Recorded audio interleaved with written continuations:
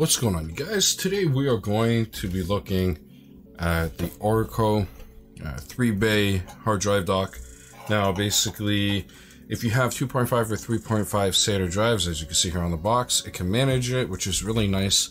And there is a couple key features to this, which is being that it can actually clone hard drives without being hooked up to the computer, without any software needed on the computer. So you have your target or your source and then your two target drives. So you'd put it in your source, put the empty drive here in the target, and there's a back button on the unit itself that says clone or PC. You'd switch it to clone. There's a start and a stop reset button, which is really nice. There's an indicator to let you know what's going on.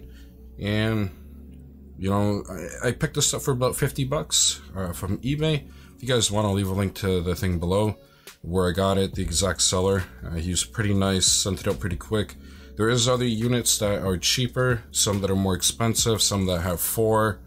I went with the 3 because I fixed a lot of computers, and I also have a couple drives that basically I'd have to keep buying these, and I don't want to keep buying these because they're hard drive enclosures, and some of them can go up to 20 or 40 bucks. It's ridiculous, the price of these, and they're kind of shitty.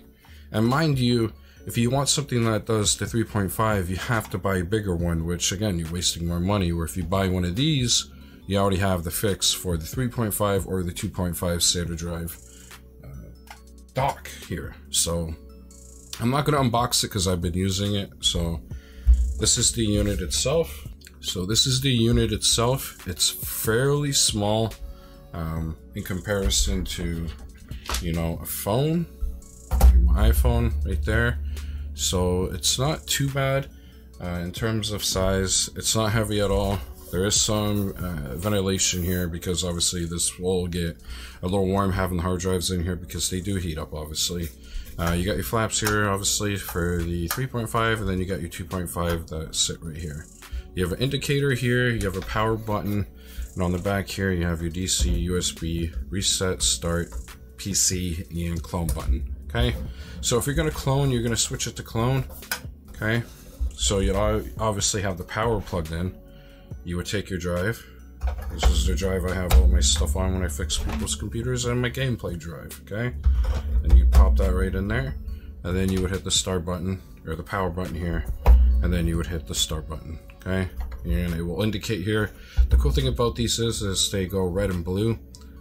Blue is standard, it detects the drive, and then red is for the activity. So if you're doing stuff, you'll see it flashing, which is really, really nice. There's not much I can say about this. Like, I like the design of it. As you can see here, it's curved a bit, which is really nice, or slanted, I mean, sorry.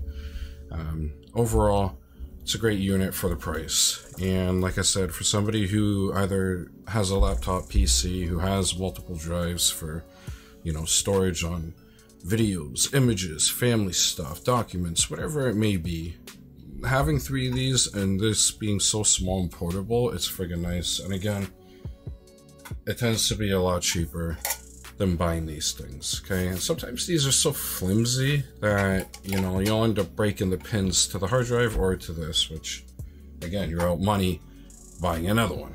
Okay, so the USB cable that you get is not overly long, but it's not short. It's a good distance where you could have this tucked away on your setup somewhere. Okay, so as you can see, I'm going to try and show the cable. Alright, it's about the length of an iPhone cable, maybe a little bit longer. Again, you could use a cable that is like this, that is longer. It just has to have the USB 3.0, and it has to have obviously this end here. And they're blue if they're 3.0. So you plug that in, which I'll do right now to kind of show you. I'll show you what it does for the activity.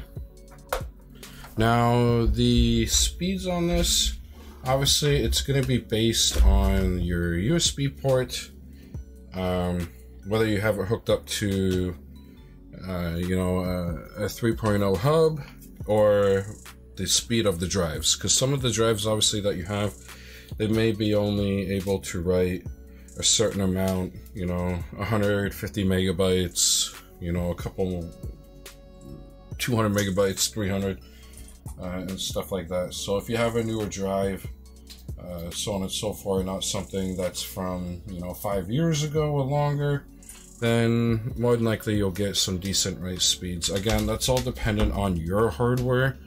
This thing does what it says it's supposed to. It will do the fast speeds and stuff like that. So as you can see, I plugged it in. Make sure I have it on PC. Make sure you have it on PC, not clone, because you don't want to accidentally, you know, be messing up and accidentally hit the start button and it start cloning. Now, if you have it on clone and you happen to yank one of these out when it's going to give you a nasty beep. It doesn't mean that your hard drives are messed up. It's just going to give you a beep. And as you can see, they all light up and they go blue, and then you can see them going red because the computer just picked them up. So it's pretty damn nice that there's an indicator like that. I know there's some of these that just do one solid light, which is pretty useless. It's good to be able to see if something is happening on the drive. And again, these are hot swappable, so you can pull them out, pull them in, or put them in, not have any issues or anything like that. There is no eject buttons. You do it yourself, which is nice. So I hope you guys enjoyed this video.